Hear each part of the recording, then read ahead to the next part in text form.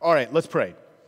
God, we love you so much, and we thank you for the Day family and Abiding Ministries and Burton and his family and the work that they're doing. God, we haven't had the privilege yet to hear Burton's story as a church, but Rob indicated it's an amazing story of your grace.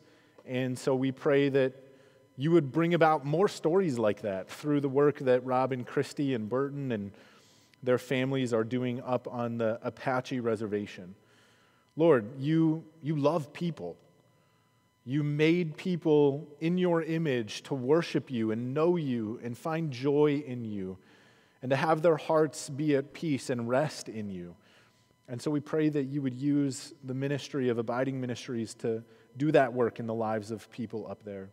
And Lord, we pray that you would use us to do that here, that we would be people who are constantly, with all our lives, in the words that we speak, in the way that we live, in the prayers that we offer to you, are constantly presenting people with the hope of Jesus Christ. And we thank you that you've seen fit to give us that hope, and we pray that we would be your instruments to bring that hope to others. We thank you for the body of Christ, and I pray this morning that as we look at what your word says about obedience to you and loving one another, God, that you would help us to walk in these things. In Christ's name, for his sake we pray. Amen. All right, open in your Bible with me to 1 John chapter 5. This is our last chapter in 1 John. You know, if you read 1 John at home, it usually goes quick, but when you study it at church together, I guess it takes a half a year. And that's okay. I'm going to give you a warning. As we finish up 1 John, this last chapter, you're going to hear many of the same things that you've already heard as we've made our way through 1 John. And the repetition that we find in John's letter here makes me think of a precious story about the Apostle John that one of the early church fathers told us. And it's said that John, at the end of his life, was a very old man. He was living in Ephesus, and when the church would gather, some of John's disciples would put him on a pallet and would lift him up and would carry him into the gathered congregation. And they would hold him up above the congregation, and he would kind of lean up, and for a couple of minutes, he would teach, and he would basically say, "Beloved, let us love one another. Love comes from God." You know, the same things that he says in his letter here in 1 John. And some time would go by, a couple of days or whatever it was. The next time they would gather and they would do the same thing, and John would say the same thing. Again and again and again, he would have this message for the gathered body of Christ. Let us love one another. Love comes from God. And I don't think it was because John was old or senile that he repeated himself. I don't think it was a lack of memory. And I don't think it was because the Christians that he was speaking to were daft and unable to gather or to keep the concept in mind, love one another, love comes from God. I think it's simply because we need to be reminded of these very simple but very precious truths again and again and again until God settles them deep in our hearts and they become a part of our DNA. Loving God and loving others is the very essence of the Christian faith. It's difficult, but it's not complex. God is love, and where his love abides, love pours forth. And so it's imperative that we hear these precious truths repeatedly as God continues to mature and shape our hearts into ever greater Christ-likeness that looks like love. And so John repeats himself in this book. But it's not merely John. This is the wisdom of the Holy Spirit passing on to us the things that God knows we need to hear and be told and be taught. So let's read 1 John chapter 5, and let's read verses 1 through 3. John writes, "Everyone who believes that Jesus is the Christ has been born of God. And everyone who loves the Father loves whoever has been born of him. By this we know that we love the children of God, when we love God and obey his commandments. For this is the love of God, that we keep his commandments. And his commandments are not burdensome." All right, so verse 1 here is John basically plagiarizing himself from chapter 3, verse 23. If you want to look back there, he says, "And this is his commandment, that we believe in the name of his Son, Jesus Christ, and love one another, just as he has commanded us." Man, there's that repetition. I mean, it's not quite word for word, but it's almost the exact same concept. But this idea that John speaks of here regarding sort of belief goes actually all the way back to the beginning of John's letter. John told us at the beginning of his letter that he has written all of this so that we might know with confidence, so that we might believe that Jesus is the Son of God and the Savior of mankind. So I want to talk about belief for just a moment before we get into the rest of this. Two things about belief that I want you to understand as we reflect on this for a moment. First, I want you to understand that belief, faith, the Christian faith that you hold to, is not contrary to reason.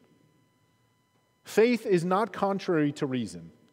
See, some Christians have been duped by this radical religion that our culture holds to today. The secularism, the religion of secularism. And that religion is science. And science bills itself as a worldview that has no religion, but the truth is, science is a religion. It has its fanatical adherents, close-minded zealots who believe that the only thing that can actually be accepted is that which can be proven by empirical evidence. And they assert as one of their condemnations of Christianity that faith or belief in something that you cannot see or cannot prove is unreasonable. They would say that our faith that we believe is a system that's not built on any evidence. It's only irrational belief or unproven theories. And of course, they would say that condescendingly to us, like we're unintelligent or stupid, or that we have our faith placed in something that has no reality or hope or truth to it. And John, of course, would simply laugh at this claim, because John wants us to believe in the Son of God based on John's testimony.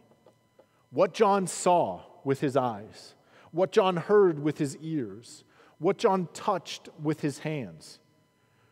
The life that John perceived Jesus live, a life of sinless perfection. The teaching that Jesus taught that was the wisdom of God. The death of Jesus that was exceptional in nature, and the corresponding resurrection of Christ that was miraculous in power. These are powerful things for us to receive and to believe because John was there and he testifies and he tells us. But John would also want us to believe, as we've sort of seen woven throughout his letter, believe in Jesus Christ, not just because of what John saw in Christ and what he did, but because of what Christ does in the human heart in an ongoing nature from day to day. This is, I think, maybe one of the most convincing modern proofs of Christianity. The way that faith in Jesus radically changes lives. Burton, would you testify to that? Amen.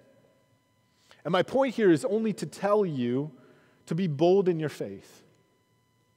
Don't be ashamed when the religious fanatics of our day, those zealots of scientism, tell you you don't know what you're talking about because your faith is unreasonable.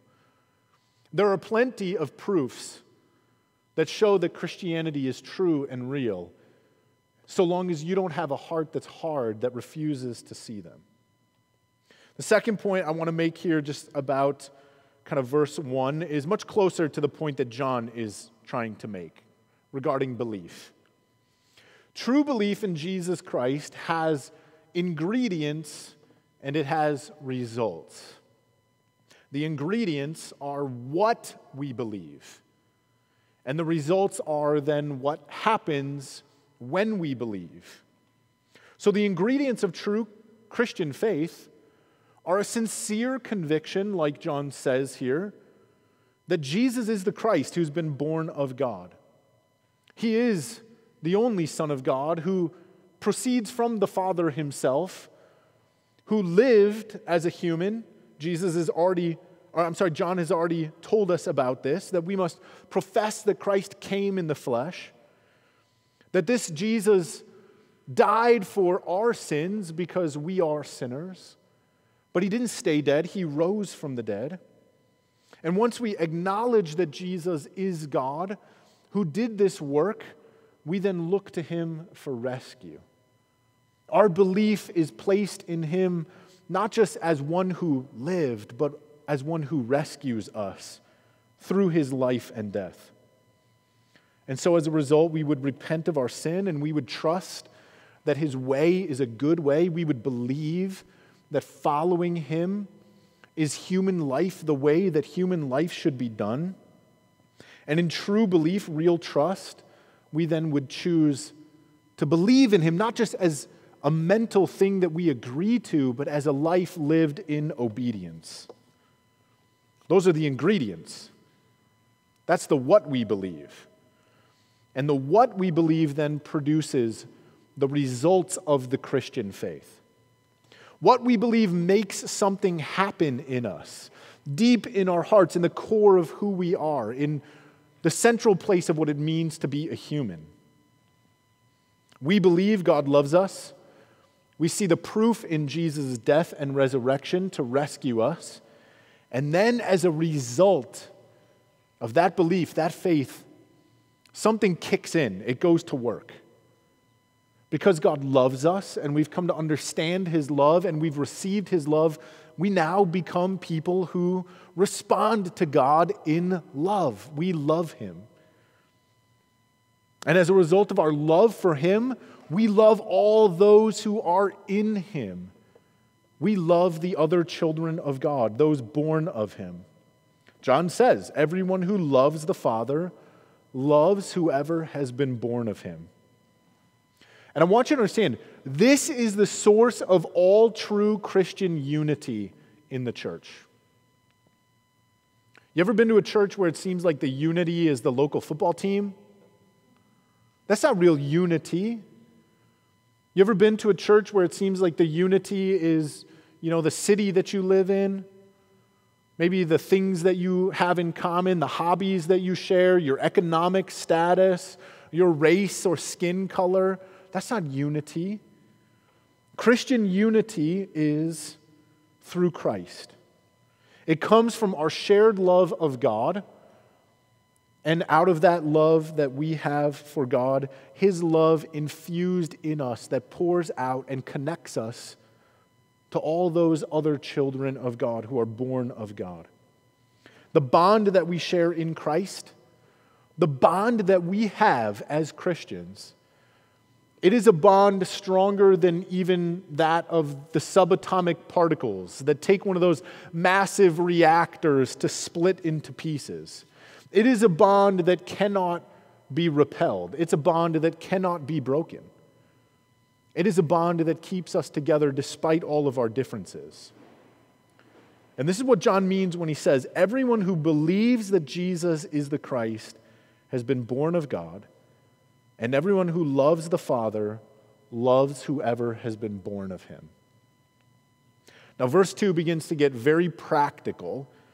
What does the community of love look like in practice? What does God's love poured into us look like as we live in relationship with one another? John says, by this we know that we love the children of God when we love God and obey his commandments. So love for God means that we practice obedience to God. As we've gone through 1 John, we've talked about this word a lot, practicing. We don't practice sin, we practice righteousness. And in particular, John wants us to know that this practice of obedience is going to play itself out in our love for one another. Now, I think the commandments, John uses the word commandments. You might ask the question, like, what commandments?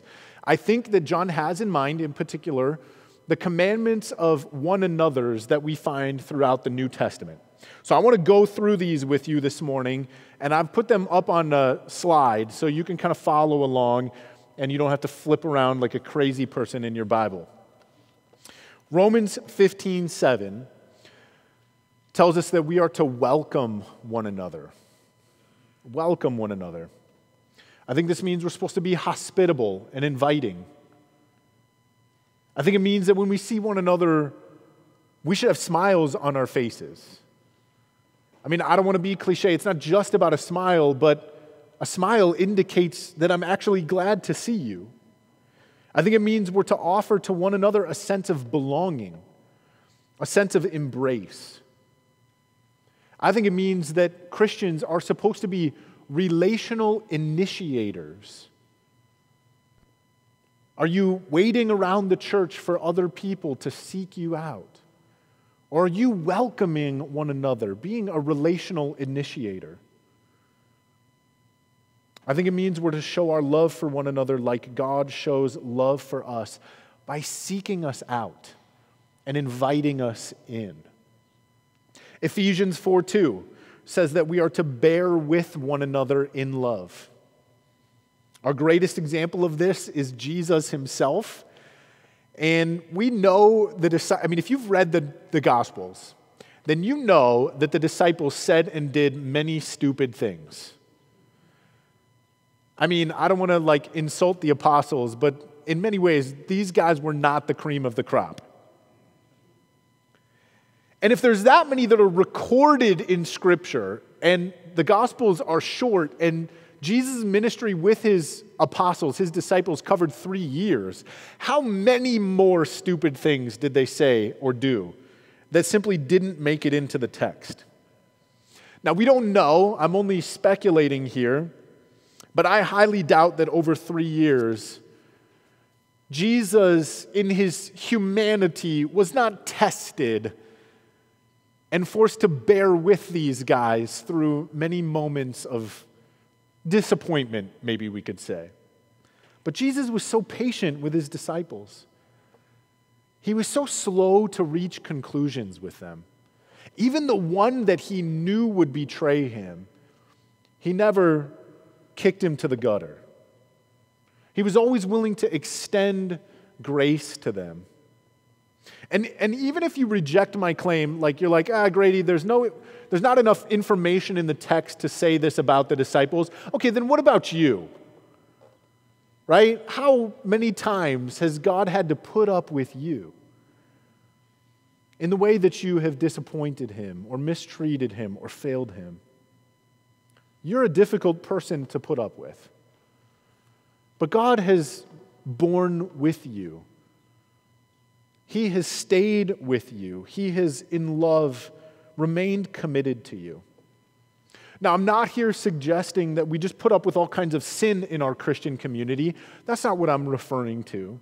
I'm only saying that Scripture commands us to bear with one another, to be fiercely committed to each other, to, in love, bear the burden of relationship, joyfully, consistently, through difficulty, through hardship and hurt feelings. Just like we're fiercely committed to Jesus, out of love for God, we are also to be fiercely committed to one another, out of love for God. Then Colossians 3:13 tells us that if somebody really wrongs us, if somebody sins against us, if it's difficult to bear with somebody, well, then we're told this: forgive one another. Forgive one another. Friends, I say this with some regularity, I think, in my teaching, but if you hang around our church long enough, somebody here is going to hurt your feelings. Somebody here is going to do something to wrong you. Somebody here is going to offend you. Somebody's going to sin against you. Stick around long enough in any relationship, and eventually you're going to get hurt, and you're going to get wounded, even among the body of Christ. And as Christians, we are striving to eliminate sin from our lives, but we are far from perfect. And with some regularity, unfortunately, we still fail one another. And if we say we love God, then we are under a powerful obligation to forgive those in the Christian community who sin against us, to forgive others in the same way that Christ graciously and repeatedly forgives us when we sin against him. Look again at verse 2 in 1 John. By this we know that we love the children of God when we obey his commands. God commands us to forgive each other. And if we can't find it in our hearts to do that, if we can't find it in our hearts to extend forgiveness to those in the body of Christ, then I would say that we neither love the body of Christ nor know the love of God that's been poured out on us. If you refuse to forgive someone, you're actually in sin against God, even as you're in sin against your brothers and sisters in Christ. Next, James 5:16 says that we should confess our sins together, or confess our sins to one another and pray for one another. So let's just do a show of hands. When was the last time? No, I'm kidding.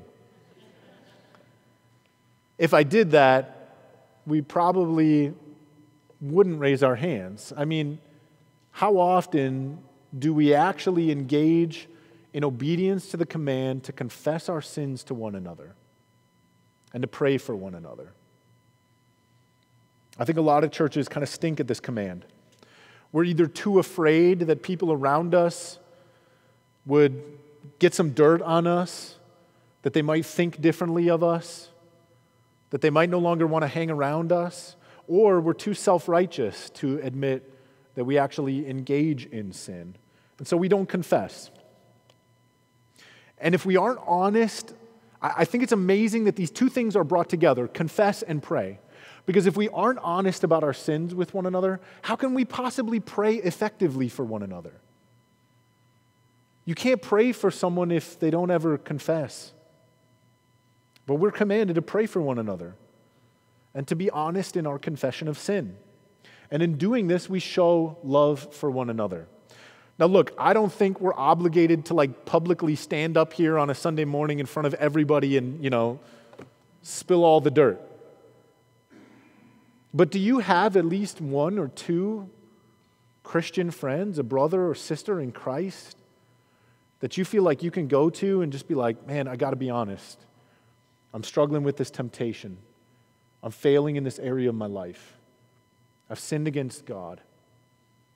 And will you extend God's forgiveness to me? And will you encourage me? And will you lift me up in prayer and pray that God would grow greater obedience and love for him and faithfulness in my life? And let's focus on that other piece for a second, this prayer piece. Confession to another person is ultimately meant to flow into a commitment to pray for one another. Do you pray for other people in our church? Do you pray for our church? I was encouraged a few weeks ago because when we finished up our service here, we got to work cleaning, and there's always an urgency to that. We have to be out of the building by 1 o'clock, and there's lots to do. But I noticed at one point, somewhere in the room, kind of out of the corner of my eye, a small group of people surrounding somebody, praying for them. Man, that's so much. We need to get the work done to clean up, but that's precious. That is a powerful kingdom activity taking place at church. What a beautiful picture of the community of Christ loving others in our church. And our first instinct when we encounter somebody who confesses sin to us, who's struggling with sin, shouldn't be to be like, whoa, I should stay away from you. It shouldn't be to judge or condemn them. If they're already confessing sin, there may not even be a need for rebuke, but we should immediately pray for them. Immediately launch into prayer. Scripture tells us that the prayer of God's children it's powerful and effective to bring about change. Next, Galatians 5:13 tells us that through love we are to serve one another. Simply put, this means that we need to seek to place others in front of ourselves as we go about living our lives. We look to the needs and interests of other people in our church and not only our own. We can look again to Christ as our great example here. If anybody had a right to place himself first, it was Jesus. He was entitled, literally entitled, to be first in everything. And yet, where did Jesus choose to be? He chose to be lowly and humble, to serve those around him, to consider the good and the needs of the people that he was interacting with. And a tangible and undeniable expression of love is simply serving other people. It's hard to deny that somebody really cares about you when they lay down their life to serve you. And if we love the body of Christ, then we're going to look for ways that we can do good to others by serving them. 1 Thessalonians 5:11 says that we must encourage one another and build one another up.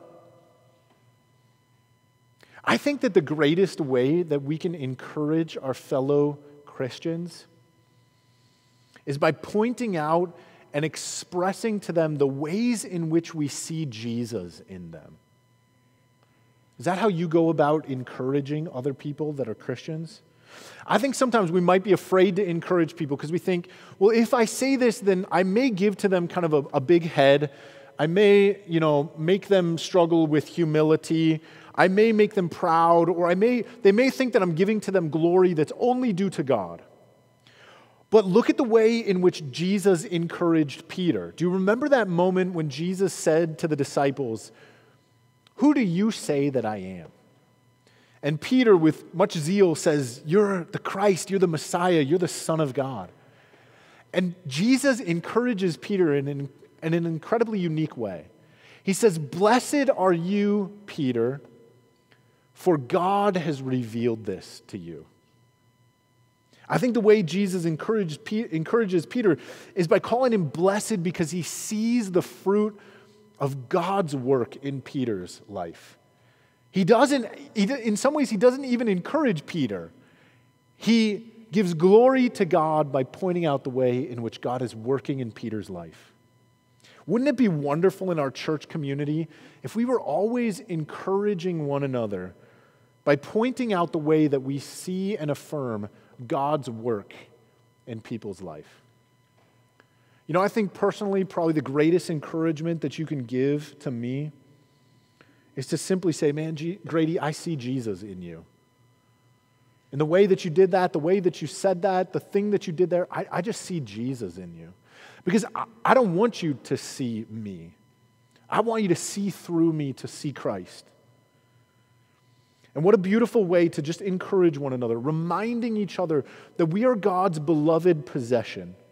We're bought with the blood of Christ. We are his holy temple. We are filled with his Spirit. We are his harvest, producing a crop of righteousness. And beyond us is God moving and working, doing mighty things. And so we should constantly encourage one another. And the greatest encouragement we can offer, simply put, is to say, "I see what God is doing in your life." 2 Corinthians 1, verses 3 through 5 tells us that we are to comfort those who are in affliction with the very comfort that we ourselves have in God. You may not know this, but right now people in our church are struggling. They need some comfort. They need to hear from you the comfort that God has given you as you express it and share it and extend it to them. That we would comfort one another means that we are a community where we offer hope and healing to those who are in our church who are suffering. Sometimes I think there's sort of like an air of darkness or like a stigma that hangs around people who are suffering. And there's a time to be silent and to close our mouth and to just mourn with those who mourn and weep with those who weep. But I think often those who are in mourning and those who are in need of comfort are often sort of neglected by the church body. And we're supposed to listen to their difficulties with patience. We're supposed to be quiet. We're supposed to attend to them with a prayerful heart in patience. Weep with them. But then, after a time of weeping and mourning and silence, then we're to speak to them words of comfort. We're supposed to point them to the goodness of our sovereign God who loves them. We're supposed to remind them of Christ who died for them. We're supposed to remind them of the hope of the resurrection. We are to speak into that suffering words of comfort. Yes, we should be slow to speak, but we cannot stay silent. And at some point, we need to remind them, Christ too suffered. And there's hope in his resurrection. Comforting one another, I think, means that we point one another to the peace that we have in Jesus. Not peace like the world gives, but a transcendent peace. We're also told in Galatians 6:2 that we're to bear one another's burdens. Oh man, you guys are going to bear up under my burden this morning. We got to get to 12. Galatians 6:2, we are to bear one another's burdens. This is different than bearing with one another. Bearing each other's burdens means that we come alongside of those who are struggling. We offer them help in their time of need. Maybe it's a spiritual help. We bear their burdens spiritually. We engage in extra prayer and extra encouragement. We take them to the Scripture to remind them of what God has revealed to us. Or maybe it's material, where we pool our resources together and we say, you're a brother, you're a sister. We're not going to let you go hungry. We're not going to let you lose your home. We're not going to let you endure this material difficulty, this time of famine alone. In any case, we are a body of believers, and Scripture says, where one member suffers, all suffer. And where one member rejoices, all rejoice. And so we come together, loving one another by doing whatever we can to lift this person out of their difficult circumstances, out of their suffering, and to present them to God, saying, God, we appeal to your mercy together as a body on behalf of this person. Would you show them grace? Would you show them kindness? Next, Hebrews 10:24, we're commanded to encourage one another by stirring one another up towards love and good deeds. This means that we act like cheerleaders for each other. At various points, maybe somebody's heart isn't entirely in the game. And we want to get around them and we want to do the sort of rah-rah, you need to get back in there. Press on, keep playing. Play harder.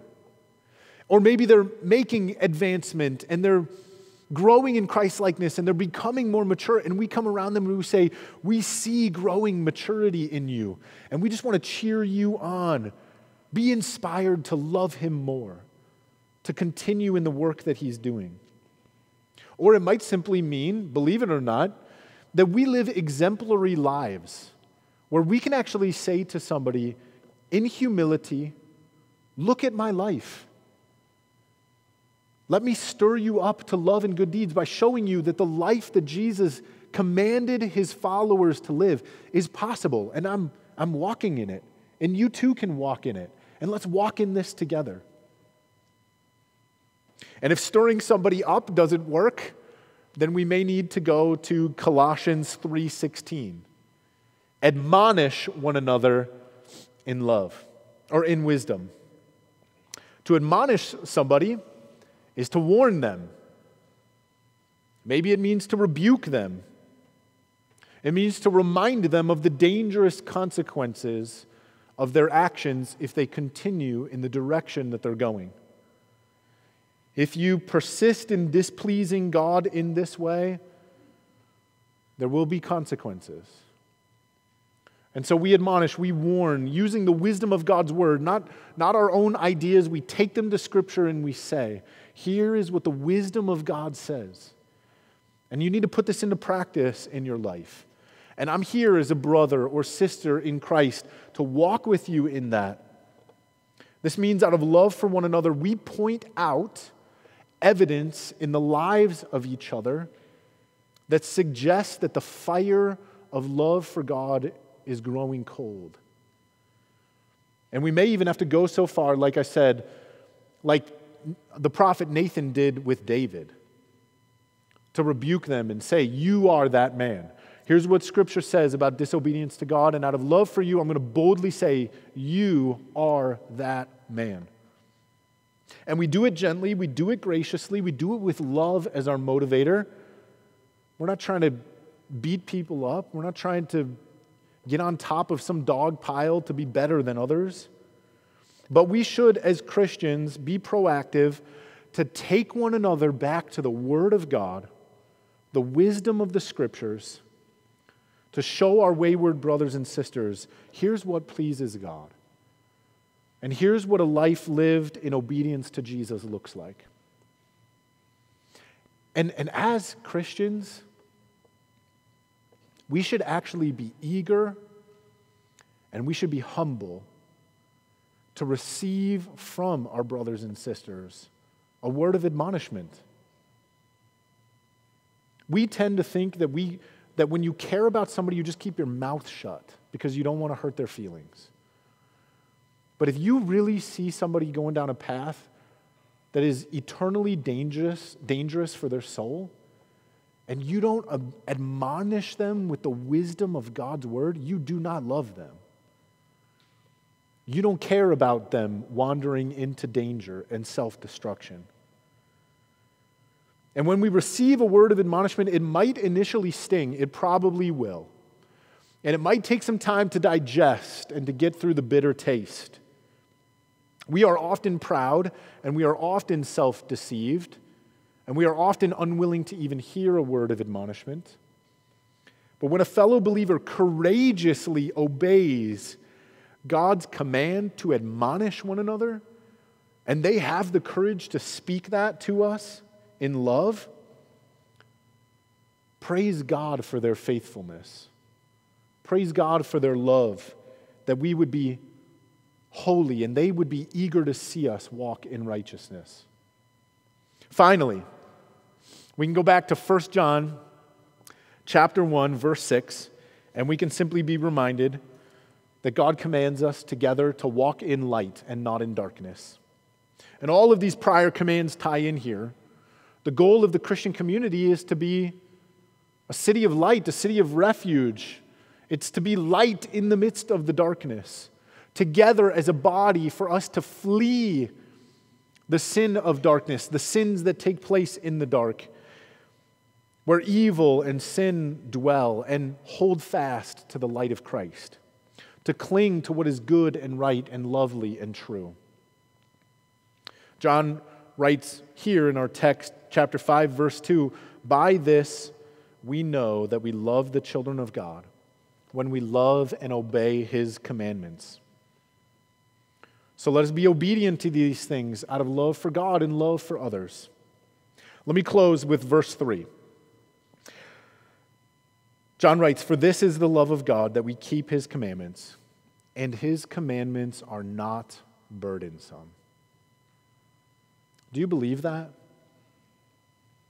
If God has truly changed our hearts and truly planted His love within us, then the natural result of that is that we begin to obey what God has commanded.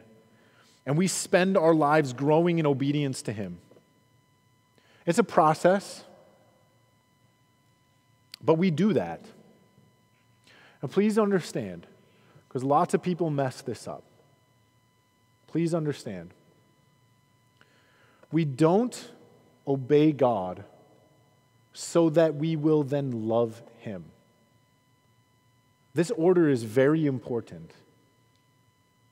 We do not obey God so that we will love Him.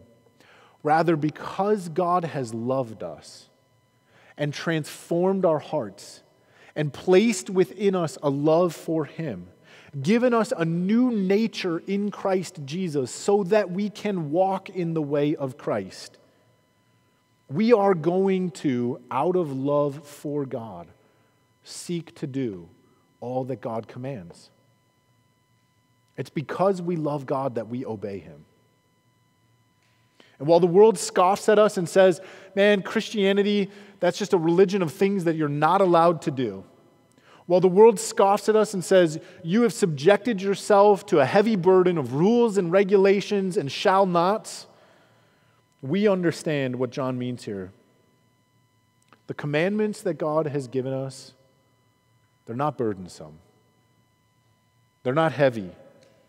They lead us to joy. They lead us to life. They lead us to freedom from shame and from fear.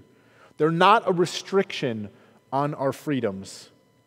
Rather, they set us free from slavery to sin and evil and ultimately death. Yes, putting to death the desires of the flesh, it's difficult work. It is a labor, but it is not burdensome. We recognize this work is our good, and we're deeply motivated by love for God to give him glory and honor, because he's already given us his love. His commands are not burdensome. They're the words of life. And like the apostles said, where else would we go, Jesus? Where else would we go? Let me pray for us. Father, I just ask that by your Spirit, by your power at work within us, that you would lead us in these commands. That our church community would be defined by these one another commands that you have given to your people. That, like John says, because we love you and because we've received your love, that we would love those who are born of you.